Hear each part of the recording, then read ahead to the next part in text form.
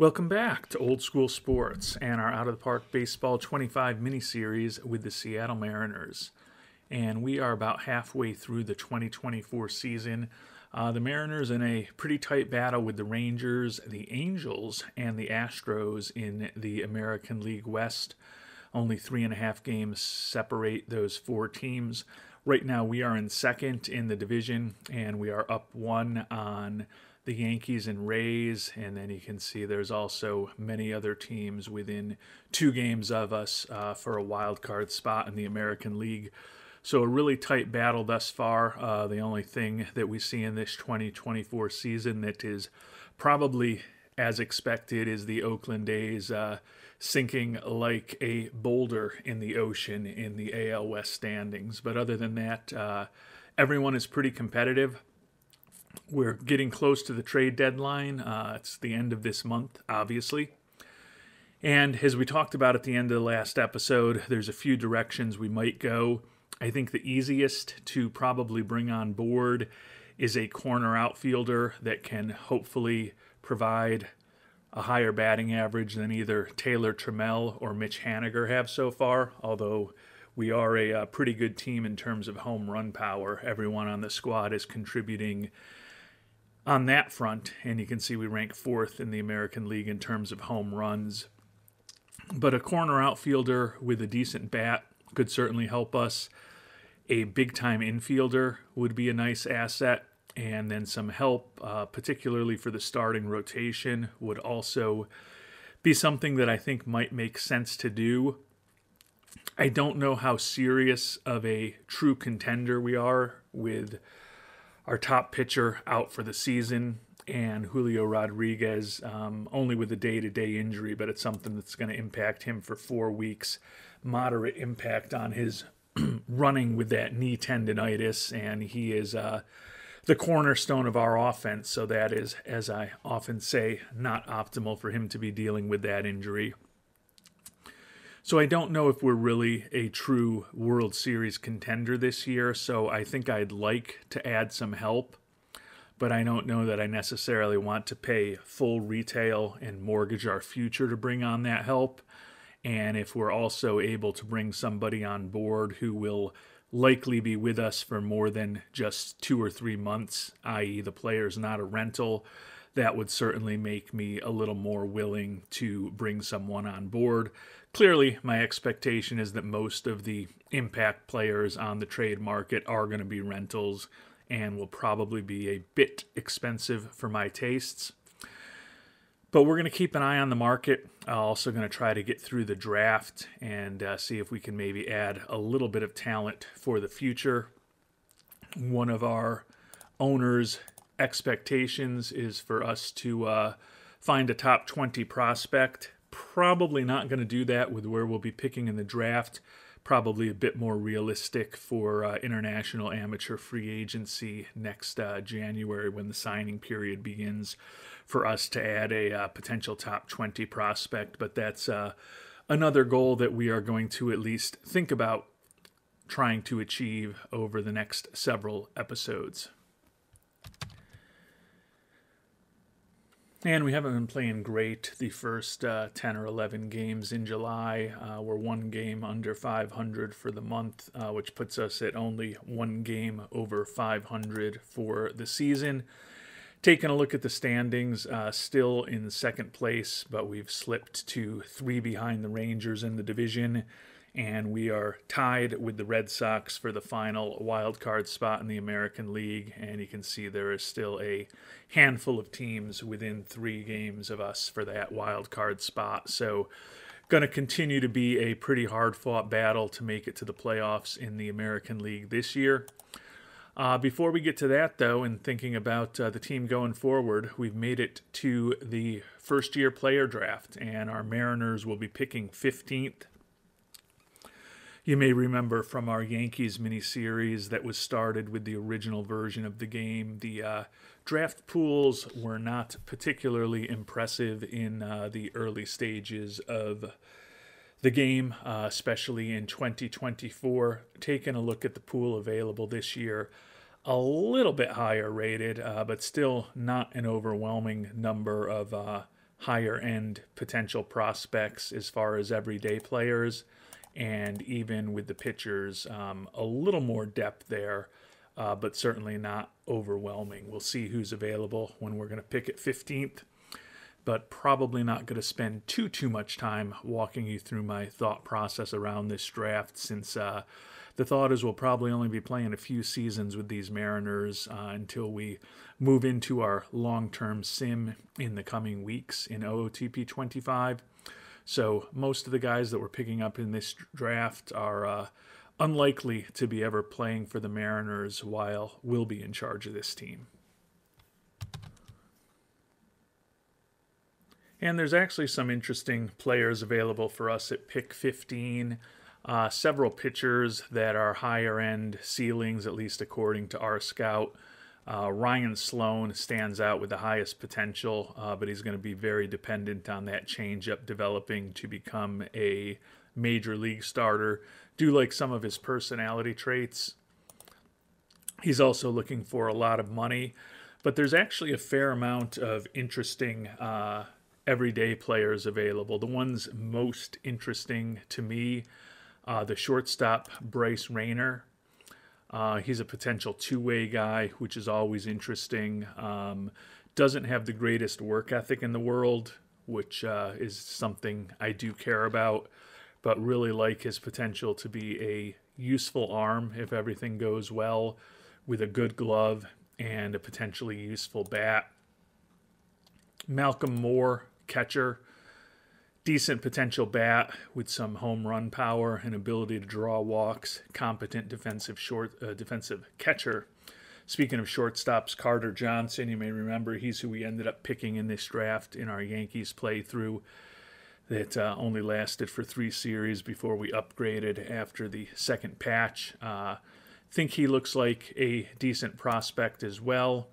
And Miles Gossain, another guy who's a decent prospect. I probably rank him a little behind the other guys that we've talked about, but we're going to likely go with Michael Mullinax. I like the combination of potentially plus contact, plus gap power with good speed, plus power, good defensive outfielder. Don't know a lot about his personality, but our scout thinks he's the highest end potential everyday player out there. Scouting director, not surprisingly, recommending Mullinax if we were to go with a pitcher. Mentioning Ryan Sloan, another guy who we talked about, the highest potential guy that was out there. But we are going to go with Mullinax, only looking for slots, so not looking for crazy money. Hopefully, in a few years, he could be helping out in the outfield next to J-Rod and give us 2 pretty good defensive outfielders with pretty good bats if he's able to reach his full potential. Also like that he's a switch hitter. So we are going to meet the demand for Mullinax, which is well below slot, which will give us a little more money to potentially play with post the draft, or in terms of maybe signing someone who's looking for more than slot that we pick in the upcoming rounds.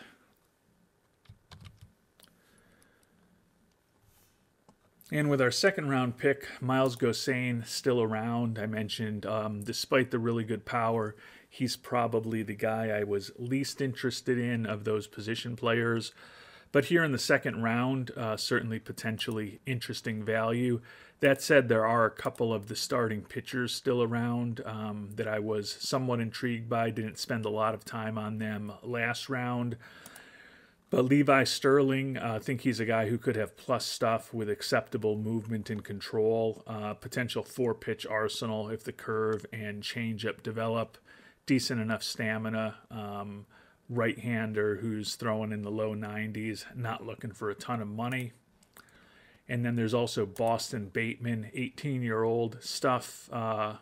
Potentially incredible. Average movement, slightly below average control. But he's really going to be reliant on the change in curve developing to reach his full potential. Fortunately, our scout thinks they're not too far off major league quality, so I think there's a reasonable chance that they'll both develop. He's a lefty, also not looking for crazy money. See what our scout recommends, and he recommends Gossain. And as much as I didn't love Gosane in the first round, certainly does have potential holes in his game with his likely lack of ability to draw walks and the fact that he looks like he's a mediocre defensive third baseman. Could be a pretty interesting defensive first baseman. But he's not looking for crazy money and does have the potential to hit I don't want to say an insane number of home runs, but if he fully developed, he could definitely be a pretty interesting power hitter. So we are actually going to once again go with our scouts recommendation and meet the demand to bring Miles Gosane on board in the second round. And in the third round, we're going to go with a guy we've already talked about. I think this is pretty good value for Boston Bateman. Also hadn't recognized that at 6'7", with the nickname of Sasquatch. Kind of respect that. I think he could have potentially excellent stuff. Left-hander, has enough stamina to start. It's going to be a matter of the curve and the changeup developing and hopefully the fastball getting a little better. But we think those pitches aren't that far off major league quality now. And honestly, as a third rounder, it's a little early in my mind to pick someone who you know is going to be a reliever. But in a worst case scenario, I think Sasquatch could be a pretty interesting relief pitcher for us. So we are going to go ahead and draft him in the third round.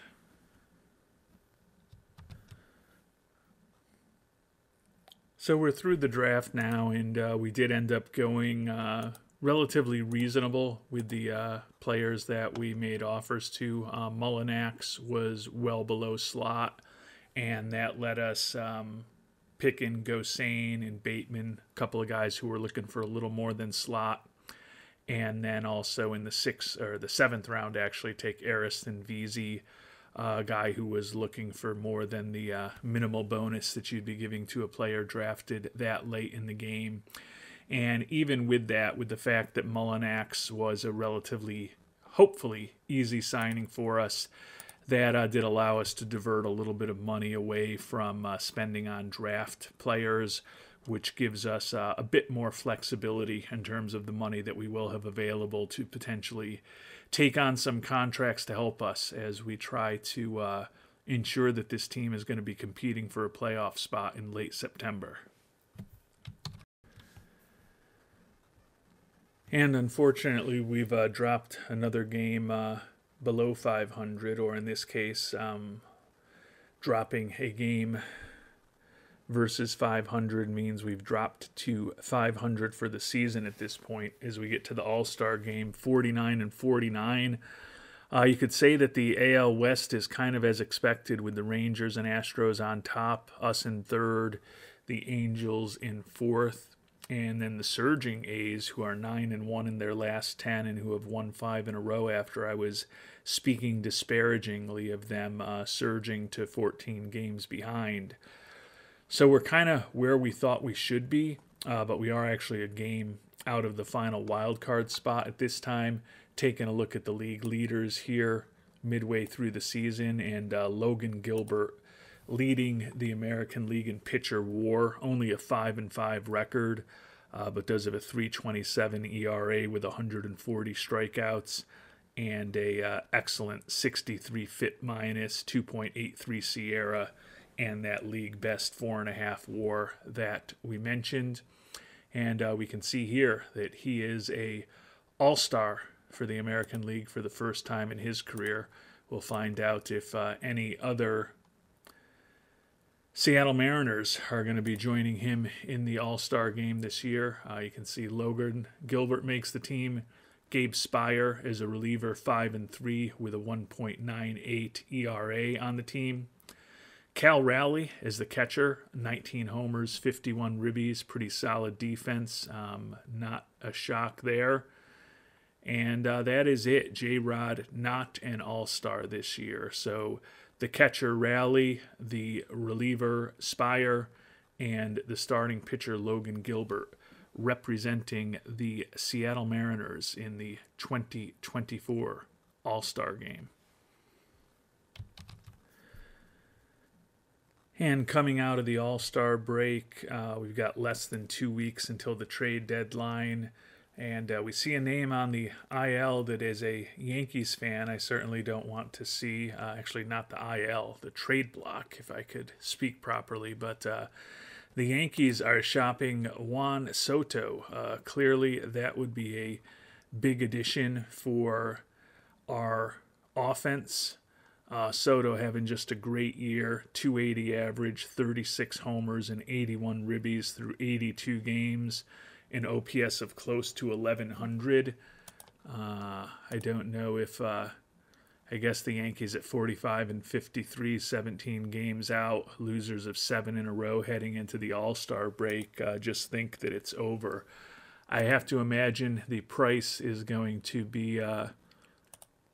likely, I'm guessing Julio Rodriguez is the only one that we'd be able to give up straight up for Juan Soto. Actually, we've got nobody who makes the deal work, but that's probably just because of the money Soto is making.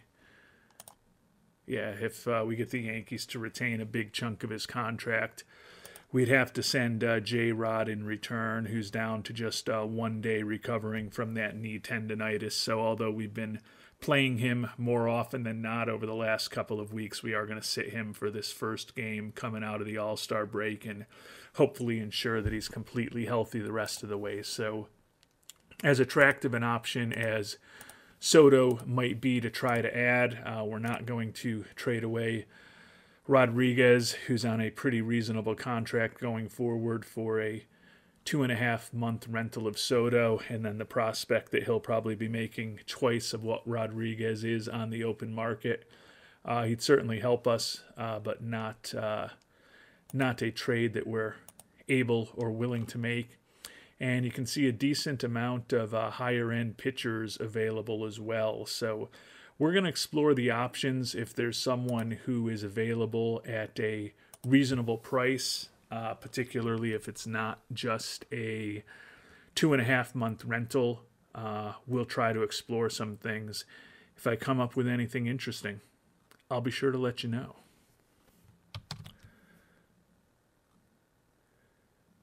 And we have made a trade. It was not the blockbuster I was hoping for. The prices for the high-end pitchers, the starters in particular, and the high-end everyday players were more than I was willing to spend at this point. But we're going to check back in 10 days or so.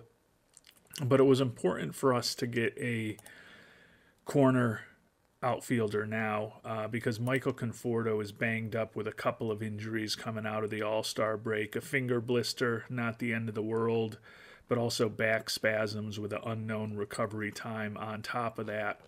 So even though he has been our most productive corner outfielder this year with a 105 WRC+, we're not going to be able to send Trammell or Haniger to the bench right away, since for at least the next 10 days or so, we're going to need someone to fill in for Conforto, and it could end up being longer than that, depending on his back issues. So we have reached out, and I know I was complaining about Trammell and his 192 average and Mitch Haniger and his 179 average, and we've made a trade for a guy who's not going to help too much on that front. We're bringing in over the veteran outfielder Seth Brown, who's hitting just a .194 for the A's.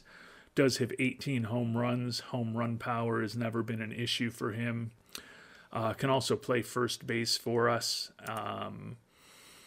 Arbitration eligible next year, so there's a chance we could bring him back, and the A's were willing to retain all of his contract.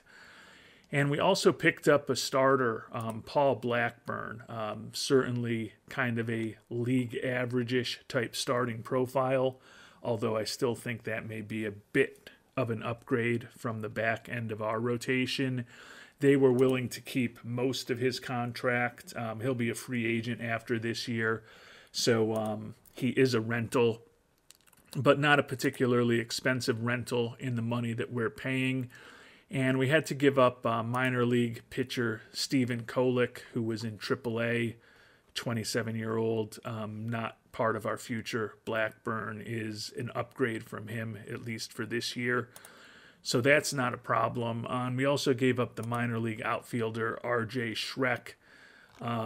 He did have 13 home runs in Class A ball this year, but he's a 24-year-old who we didn't view as a big part of our future. So even though Blackburn is a rental and Brown quite possibly may be expensive enough next season that we just move on from him in arbitration, didn't feel like we were making a big financial commitment in either case, and also didn't feel like we were giving up anyone who was really a big part of our future. So certainly Brown will take over for Conforto for the time being. Hopefully the change of scenery will help him.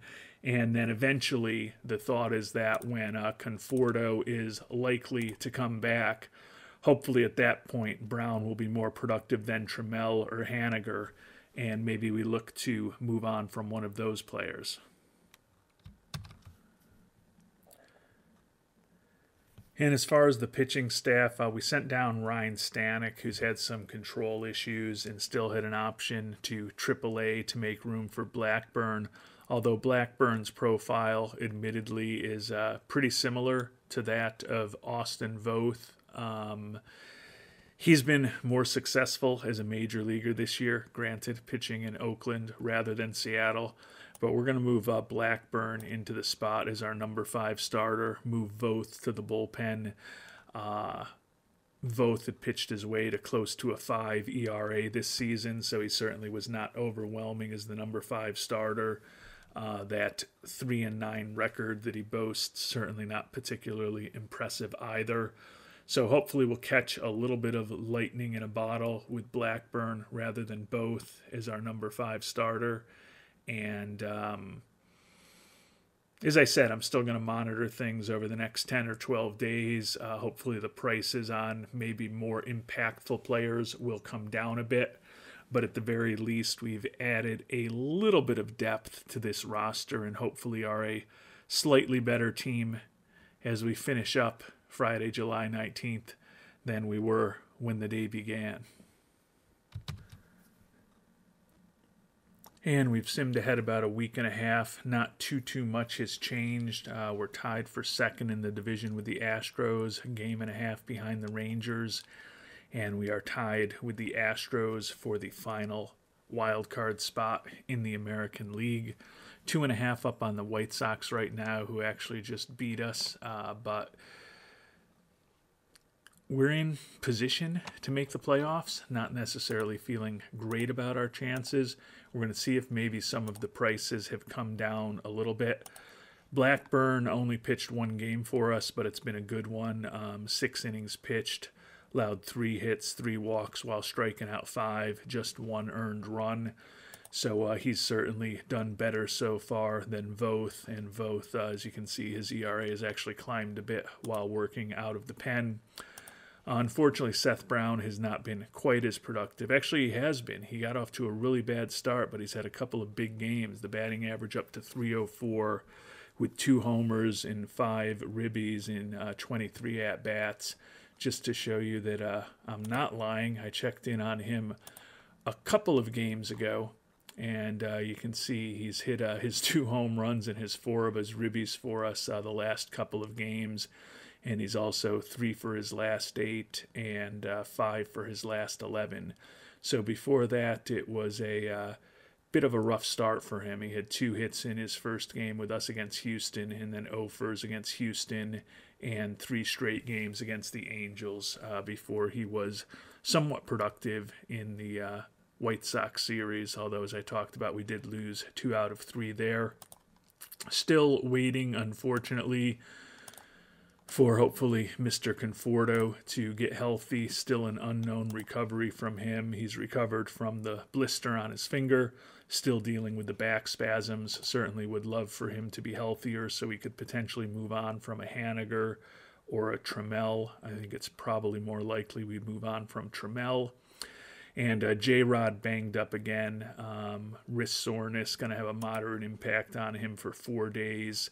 So we'll try to keep him as healthy as possible so we don't lose another outfielder. But it's put up or shut up time for us now with just 3 days of game action left until the trade deadline.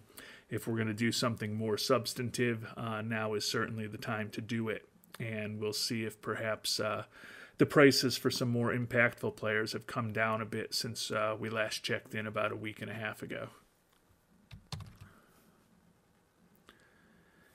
And we've spent a lot of time researching the trade market and just have not been able to make a deal for one of the big time players, but we still have made 3 more trades. We're going to the well of this Oakland team in our own division, and we traded away the utility player Samad Taylor, who is hitting just a $183 for us this year. Really liked his speed, liked his defensive versatility, but we included Taylor and then a minor league catcher, Ty Duvall, who's really kind of a organizational depth guy at this point. We had him in Class A. He certainly could be playing at a higher level than that, but wasn't a big part of our future.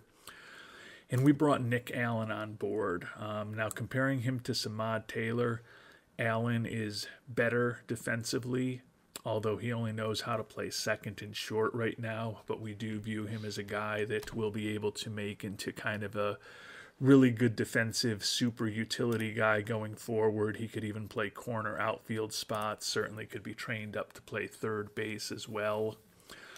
So he's better defensively, although not as versatile quite yet. He's better in the clubhouse, and he's a bit better contact hitter, but he is not nearly as fast as Samad Taylor, and his power is actually worse than Taylor as well. But Allen at least has hit .234 this year. He's above the Mendoza line, and he's still likely to be making the major league minimum next year. And I think, as I said, he could be a pretty valuable utility player for us and probably somebody who we would start against left-handed pitching. It's kind of what we tried to do with Taylor this year, but it just didn't work out. Not a huge acquisition, but I think it makes sense for us both for this year and next year. Probably the most significant trade, we traded away Ty France, the first baseman. He had hit a $196 for us this year, no homers and 138 at-bats. With the addition of Goldschmidt, he became more of a utility guy for us who was only playing against left-handed pitching. But even last year, when he hit 12 home runs, he was a below-average offensive player, not that good defensively, and he was set to be making about $7.5 million next year. Just think that a first baseman who can't really hit and is making $7.5 million didn't really have a place on our team for the future. So we sent France and a minor league center fielder, Bill Knight, not a big part of our organization, some negative personality traits, to San Diego for Brandon Belt, admittedly a guy who does have some negative personality traits, but he is a much better bat right now. Even though he's hitting just .230 this year, he does have 22 homers and 369 at-bats, 121 WRC plus. Certainly expect that he will be a more potent offensive player than France was for us. He can also, as a left-handed hitter, help us against right-handed pitching in the event that Conforto's injury ends up being an issue. He's going to be a free agent after this year, so it's another guy who we're going to need to replace next year. But we'll worry about next year when we get there. I think it's unlikely that Belt will be back with us, but I think he can definitely help our offense a bit this year. And then last but not least, with the addition of Belt in that left-handed bat, which we put into the lineup instead of Taylor Trammell. Trammell really didn't have any role left on our team. He had hit below 200 this year, but we liked the captain personality, so we were just looking for someone where we could get a captain personality back, and we did do that with Elvis Andrus. Trammell, certainly at 26 years old, younger, so this is another rental move for us. But Andrus, another good defensive player, has that captain personality. He's going to start for us against left-handers and then be a bench player against right-handers. He's at least been an average offensive player this year for Oakland, which we certainly could not say about Trammell. So another guy who's not a big part of our future, but honestly, I think in terms of moving on from Trammell, moving on from Ty France, and moving on from Samad Taylor, we actually moved on from some guys who probably weren't going to be big parts of our future anyways. So a little bit of a win now focus, but no long-term commitments, and I do think that it's very conceivable that Allen will be with us for several years to come. And as I said, either through the off season, through the development lab, or through spring training, we'll certainly try to work on getting him capable of playing third base. And as I mentioned, also may try to get him to be able to play left and right field for us as well. Certainly could play first base at a high level, not the tallest player in the world, but with the rest of his skills, I think he'd be fine there. So we're going to try to hopefully turn him into a really good utility player for us, at least in the infield with good defense. And again, I think that contact will be okay. He's got enough speed to hopefully leg out a few extra base hits here and there.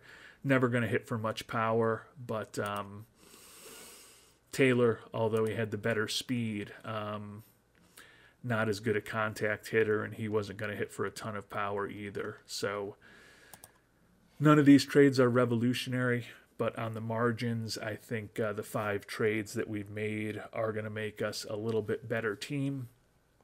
Still waiting at this point to find out what's going on with Conforto. Still an unknown return from those back spasms, but feel with the additions of Belt, Allen, Andrews, Seth Brown, and Paul Blackburn that we have a little bit better team now than we did at the start of the episode and at the start of the month.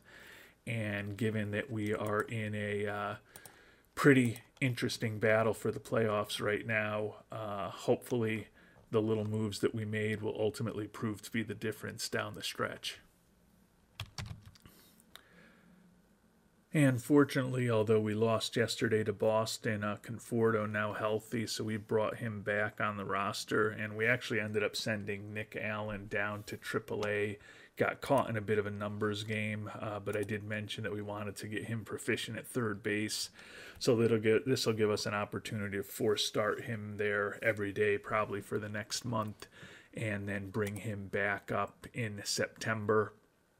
But certainly feel that, particularly with Conforto back and healthy now, the roster is in a much better place than it was at the start of the month in terms of a few more proven major league hitters who hopefully will help us generate more offense as we try to guide this team into the playoffs here in 2024. And we made it to trade deadline day. We're actually not playing well. We've lost 3 in a row and 4 out of 5. We've slipped to below 500 at this point. So as we sit here, we're now in third place, 2.5 back, and we're 2 games behind the Astros for the final wild card. They've won 5 in a row while we've lost 3 in a row. But still think that we can make a run over the last 2 months of the season if we can stay healthy. We've also been sitting J-Rod the last couple of days, trying to get him over his latest lingering injury. And we did make one more trade. We traded a decent prospect, minor league second baseman Michael Arroyo. Reason we moved on from him is that I just don't know that the bat's ever going to be enough that we're going to want it in the lineup. Not a lot of power and pretty mediocre in terms of his potential contact, gap power, and eye, and also not an incredible glove, although that could certainly get better. Decent speed. Hit just a $185 in A-ball this year, but he was only 19 years old.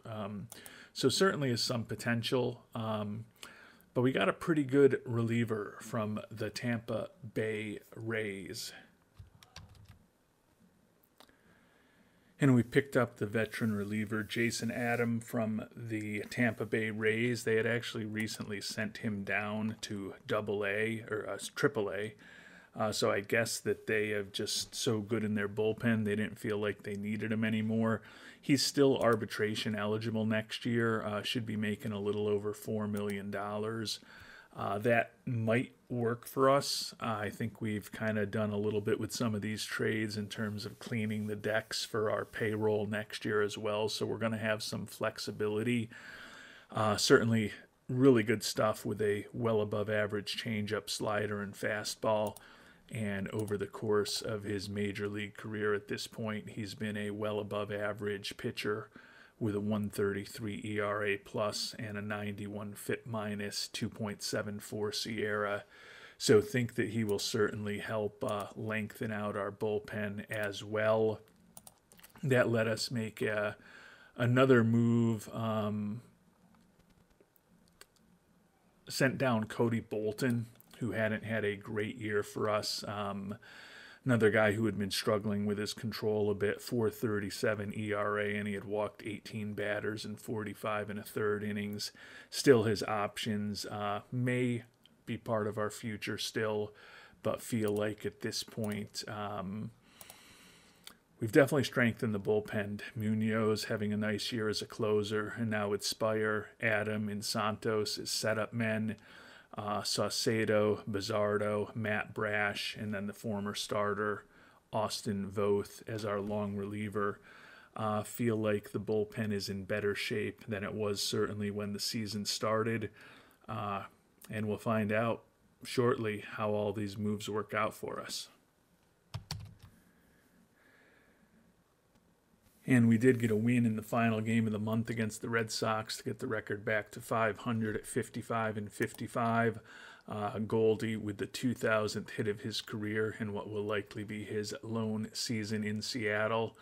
So as we sit here at the end of the trade deadline, we'll sim forward to tomorrow, and then we'll see exactly what this team looks like in terms of the standings, and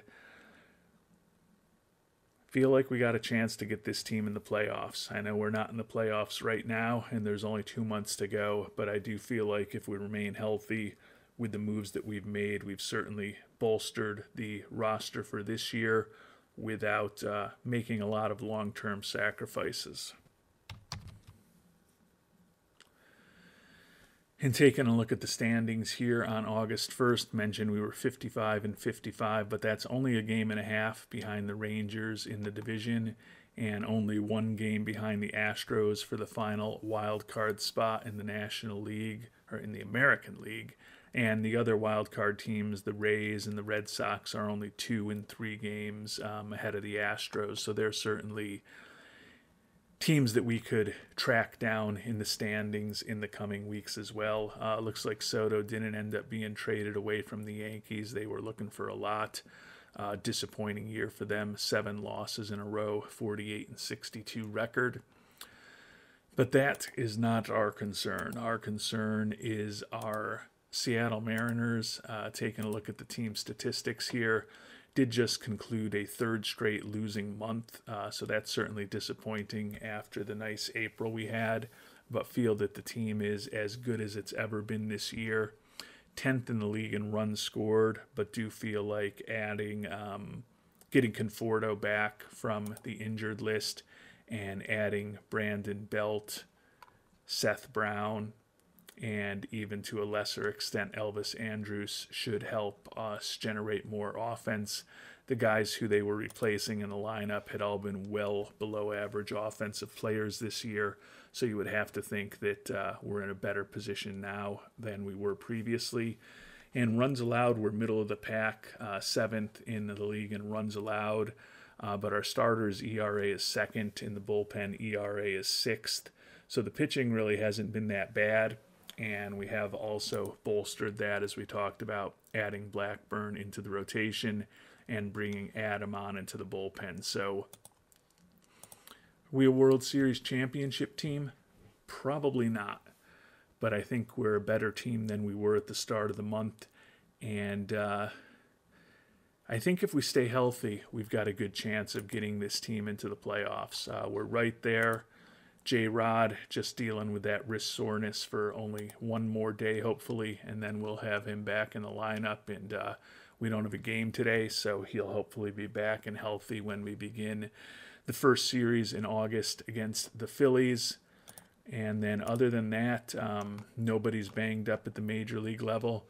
And we know that Kowar and Kirby are not going to be back this year. So we've got a team that we like, and we've got some guys down in AAA who I think should be able to help us when we get to September call-up. So looking forward to seeing what this team can do down the stretch, and we'll find out whether or not we are able to guide the Mariners to their second playoff appearance in over 2 decades in our next episode. Until then, thanks so much for watching, and hope you have a great day.